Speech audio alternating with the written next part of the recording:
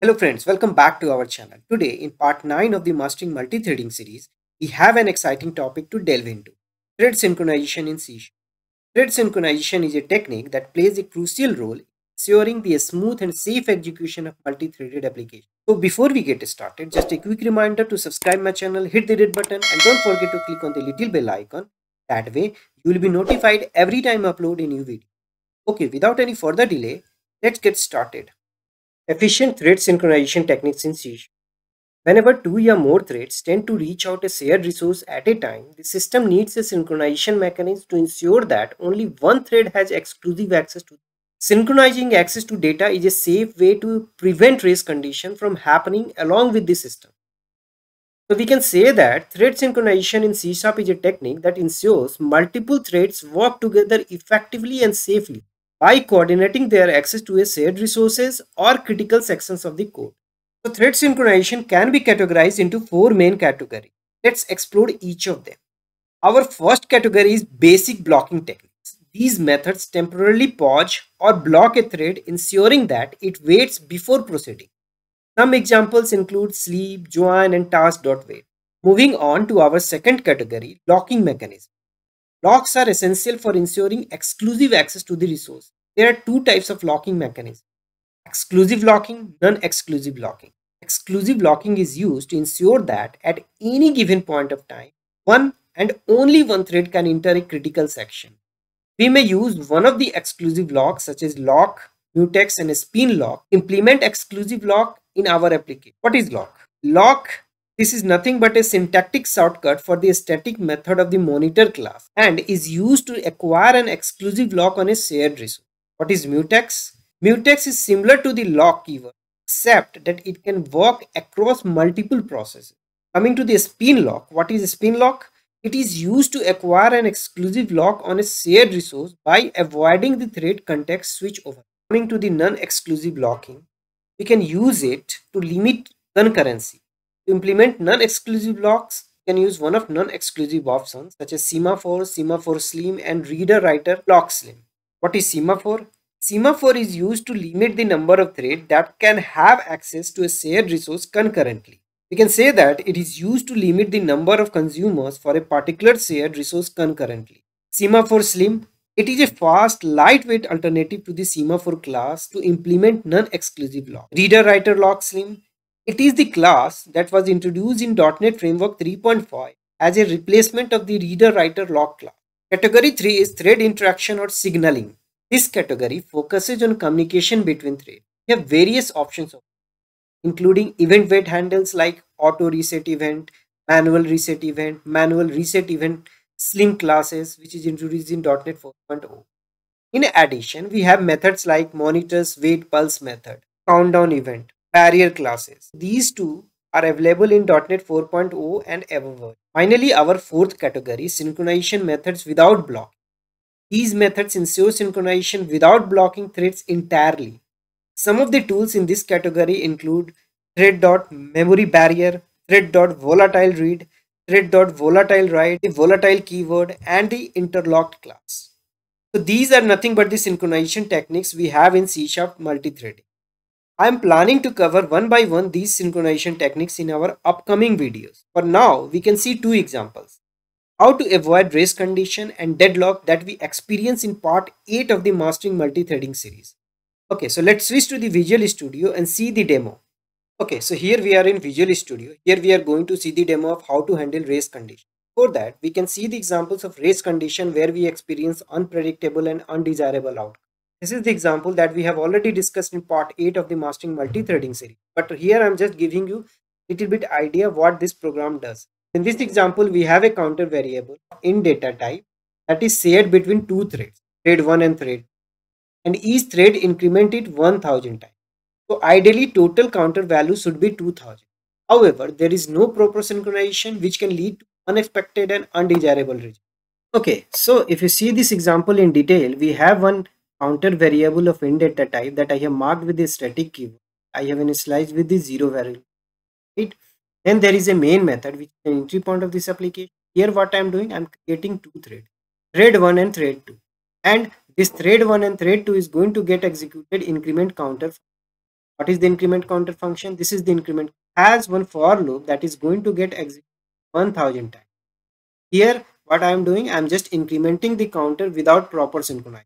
So this thread 1 and thread 2 basically pointing to increment counter. Then I am starting the thread and I am joining the thread so that the main thread can wait for both thread to finish. I have written thread 1 and thread 2 dot join. Here I am just displaying the final value of the count. But I have written console.writeLine final counter value.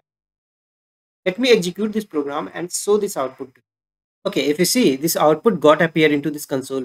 This if you see this final counter value, we got 1909. Okay, let me close this and rerun this program again.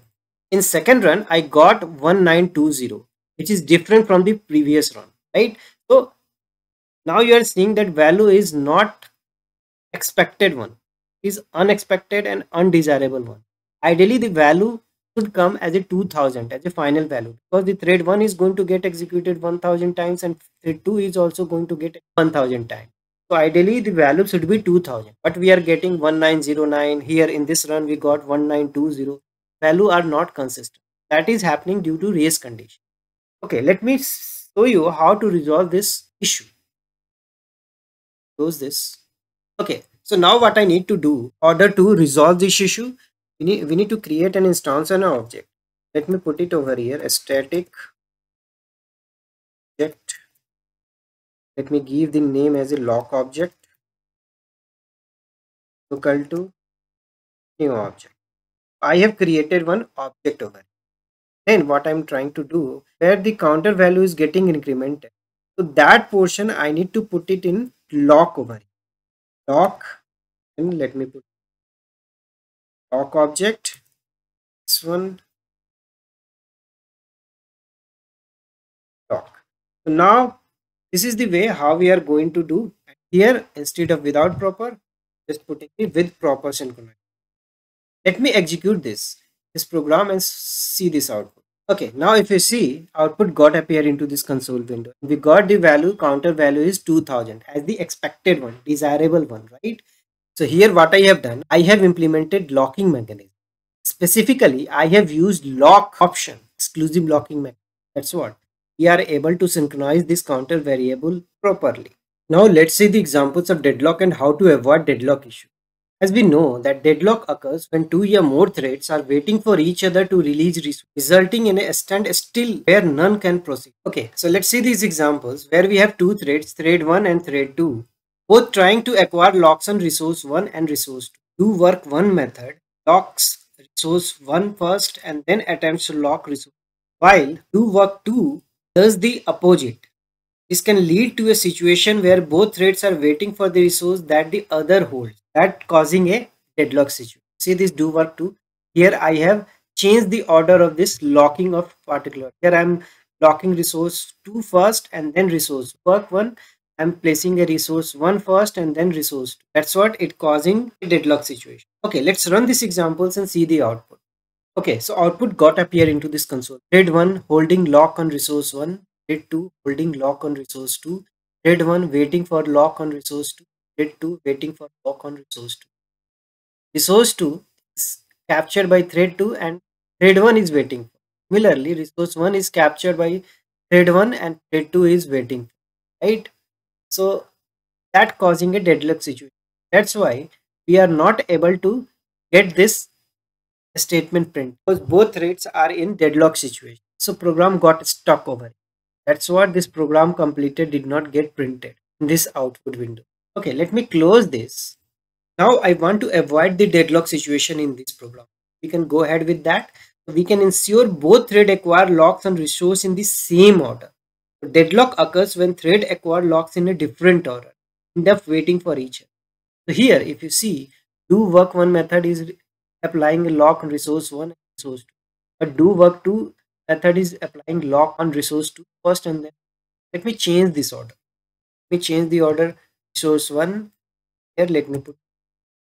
Now do work 2 also placing a lock on resource 1 first and then resource, similar to do work 1. So that's way we can resolve this deadlock situation for this particular. Let me execute this and show this output. Okay, if you see, this program completed got printed. So program got completed printed, it means do work one method completed their work, work two also completed their work, and that's what this control reach out over here, because we have placed the thread 1 dot thread 2 dot join. Main thread will wait until this thread 1 and thread 2 gets complete. Now thread 1 and thread 2 got completed, and that's what this statement got printed. So now deadlock situation did not occur. Now you have seen how we can avoid the deadlock situation.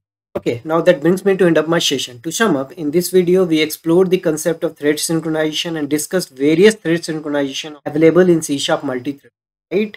And we have also seen how to avoid deadlock and how to avoid race condition in C# program. So stay tuned for our upcoming videos where we will dive deeper into each of these synchronization techniques one by one. That's all for this video, guys. If you like this video, hit the like button, share it with your friends and colleagues, subscribe to my channel if you haven't done already. Thanks for watching. See you next video.